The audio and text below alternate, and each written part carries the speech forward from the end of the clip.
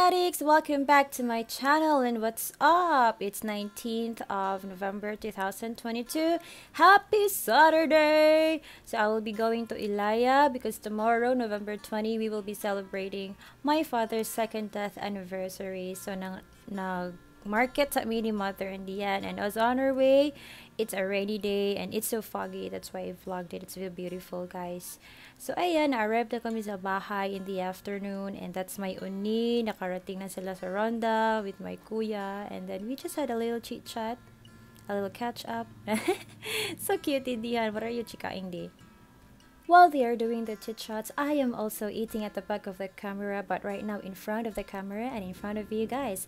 That's a red ribbon ube flavored ramon. It is so yummy while playing zombie. At ito pala yung foggy moment, no? Parang no-mix up lang yung sequence ng videos. But anyways, ayan. So these are the people at night waiting for the sudan to be finished. And ayan si kuya, guys. Nanguha ng papaya na hinog at tinapon niya. This is our dapugan where we cook our food and etc. And FYI, napulihan na daig ko sa akong throne na nagduwa sa Plants vs. Zombies. But right now, ilang giduwa is Feeding Frenzy! Feeding Frenzy! Char, napay po kanta-kanta. Anyway, si Uni ay nagwash ng lato. I know what that is. Sometimes I'm confused with lato, guso. Not guso, I know what guso is. Lato and lokot. The one like a spaghetti. Lokot, yes.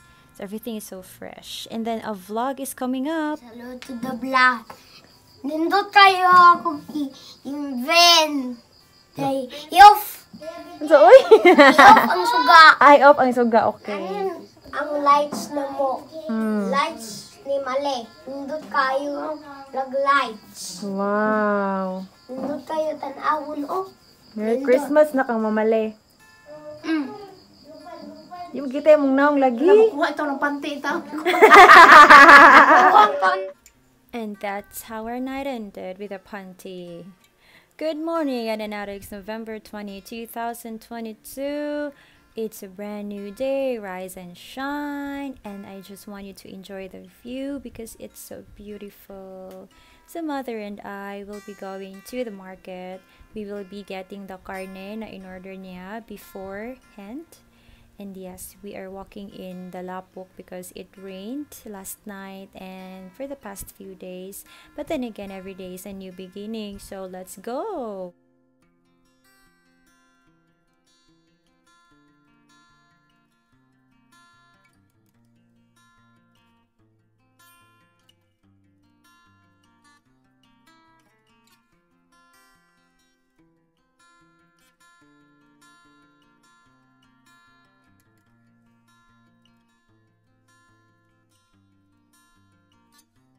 Did you like it? I hope you did, guys, because I really did love it. So mother and I is on the wheels na. Naka-tricycle na po kami, but it's not ours.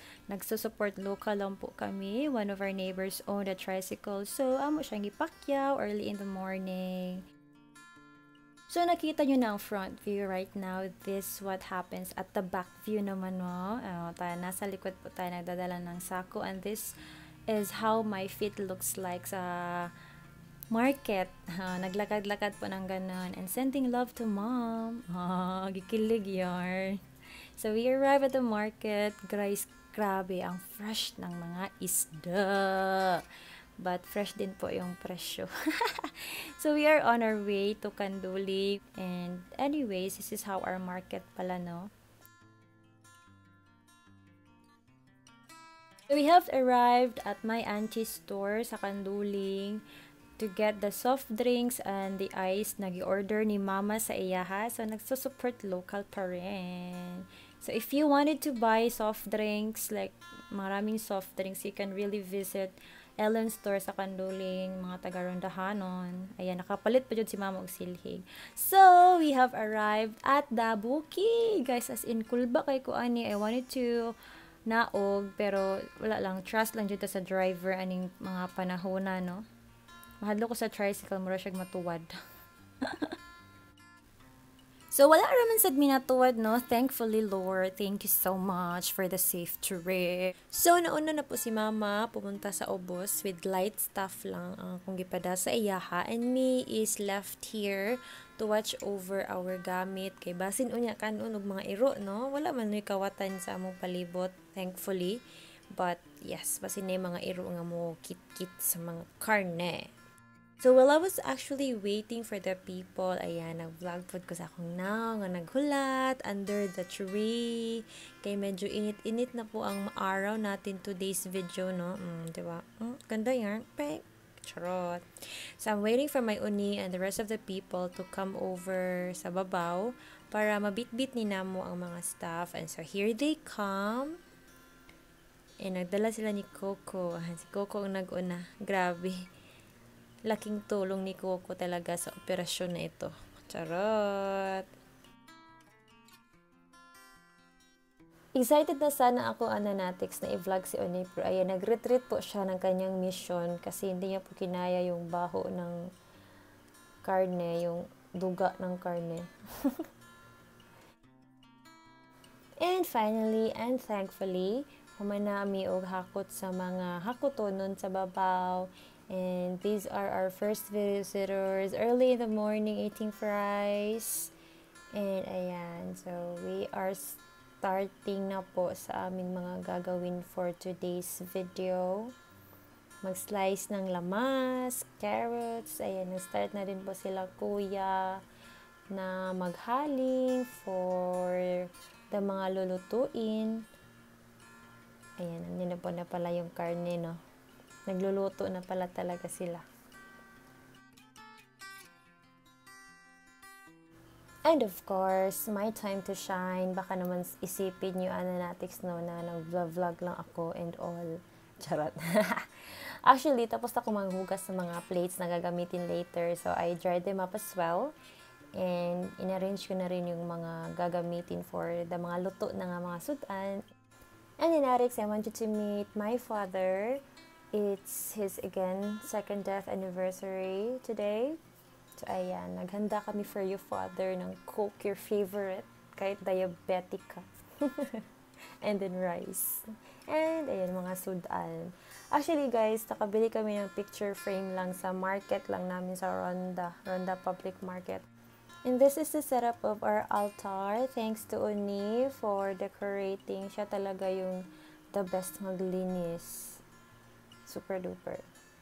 Ayan, so naging garden pala siya sa altar kasi si Coco kukunin yung mga pagkain. Go, Uni. Since the prayer leader po is still praying sa ibang bahay kasi nga may na 40th day naman. Ay, ayan, may naman nagtitiktok pala sa likod. So, shout out, Joyce and Yana. So, ayan, kumain muna kami while waiting for our prayer leader kasi nga nagpray po siya sa other bahay sa aming neighborhood.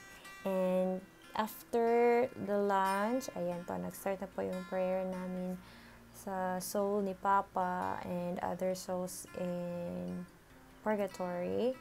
And ayan, these are the people na pumunta and nagbigay ng time to pray for my father's soul. So, thank you so much, family and everybody. So, pumunta na po kami ng cemetery. Ayan, in a snap, nandito na po kami sa cemetery. After ng prayer sa bahay, we took some time to rest before going to the cemetery because medyo mainit pa after the prayer, like around 2 p.m. And this time, this is already 4 p.m. So medyo wala na po, nagsa-sunset na. And we are about to pray the rosary. Ang gwapo naman ni Kuya. Ayan. Dora daw si Joyce. Ayun sinabi niya. Before we officially started the rosary, guys, I'm not sure what happened, but na-mix up po yung mga videos talaga. But of course, I want you to see that this is our setup going to the cemetery. I'd like to say thank you, Uncle, kasi nabudol ka. Salamat sa wheels. So, continue na po tayo sa cemetery after the mixing of the videos. We officially started the rosary, and after that is pictorial with the family, with our family first. And then after is with the everybody naman. Alam niyo, Ananatics, I thought this is how this day will end. But no, there's more. may pa-coolers ka palang magaganap later. So, I'd like to say thank you so much for this bunch of people na pumunta with us sa cemetery. And salamat na rin sa mga tao na wala nakapunta sa cemetery but nakaadto sa house to pray for my father. So, thank you so much. So, nakarating na po kami sa coolers but before this is yun, nag-stop over muna kami ni Dihano sa chai tea or milk tea station na suking-suki sa amin every time pupunta kami ng Mualbual. And syempre, nag-pictorial na din kami sa coolers again and again.